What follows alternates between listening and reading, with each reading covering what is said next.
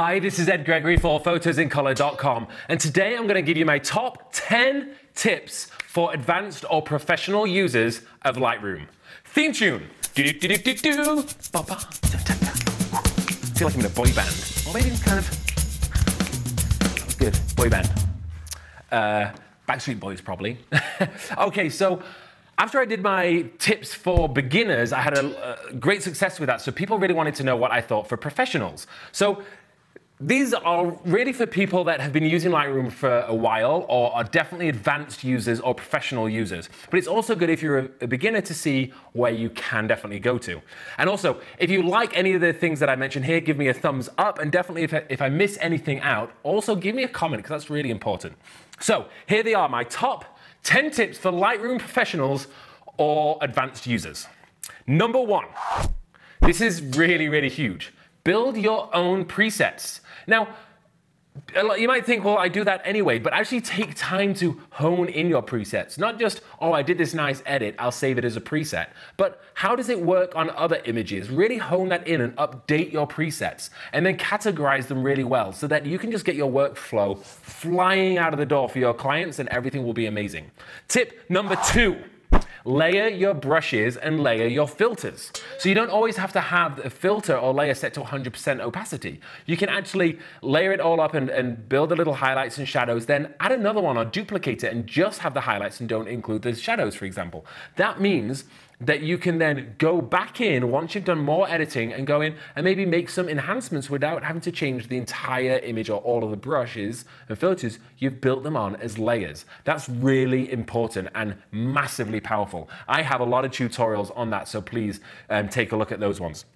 Okay, get specific with your adjustments. So don't just use all of the sliders and go, that's great. Now start really using the brush and using those radial filters and things, using them all, create whatever effect you want to do, and then use the brush tool within the radial filter to erase sections. Get really specific with your images as opposed to just keeping things as a wide wash. That's really important. Okay, next thing, tone curve.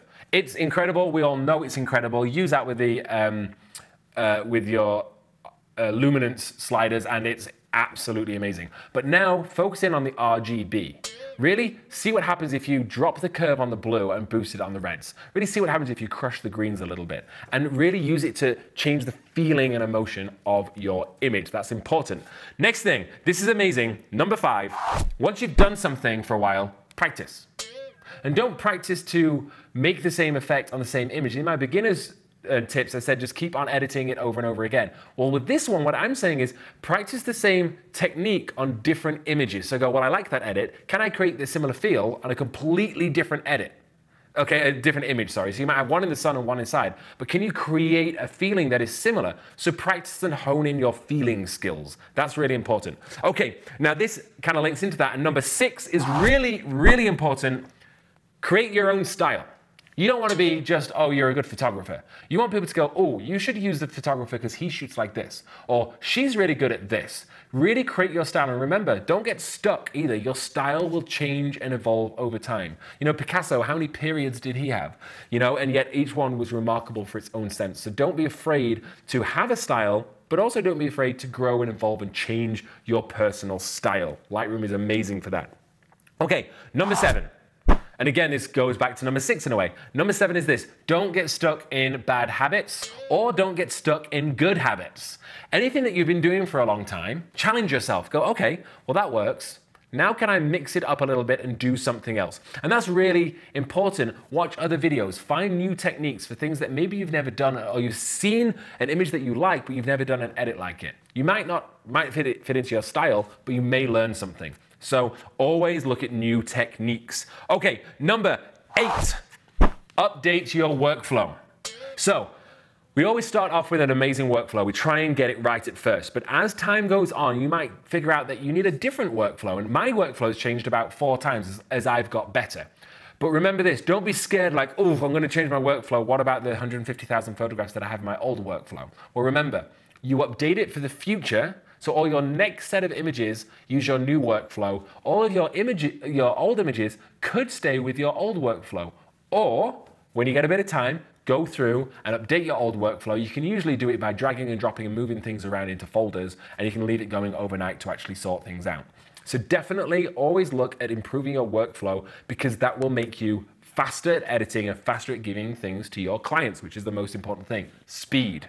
Quality and speed. Okay? Right, the next one is number 9. And this kind of goes into the workflow a little bit, is use advanced collections, ratings, and color codings. So now that you might have a certain set of collections, so you might have your portraits, and then you might have your landscapes, and you might have 2014 and then 2015, well, now start using them within different things. So you can say, well, now start looking at things so that you can quickly find your portraits from 2014 that are all starred as green, because you know that green you've set as summer.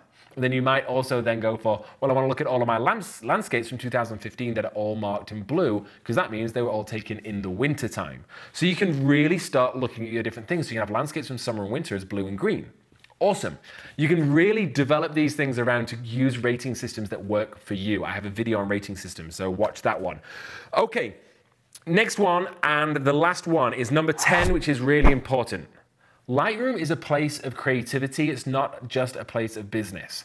I know once we become professionals or advanced users where we've edited tens of thousands of photographs, we can look at that screen and be, oof, you know, we've got all of these photos to edit. Try and always see it as something which is exciting, to be like, okay, I get to be creative in my job. I get to be creative. So keep it in that realm. And one great way of doing that is have personal projects. Don't just use it for work. Okay, so even if it's just once a month, one day, just set yourself a personal project that you're going to go and shoot differently that you do for your clients and edit differently. Because I guarantee, using personal projects, you will 100% bring that into your client work, and it will just elevate and get better all the time. So that was my top 10 tips for advanced users in Lightroom. If you liked any of these tips, then give me a thumbs up. If you hated any of these tips, then give me a thumbs up. If you think I missed something really dramatic, then leave it in the comment box, because I'll be really interested to see what you all think about this.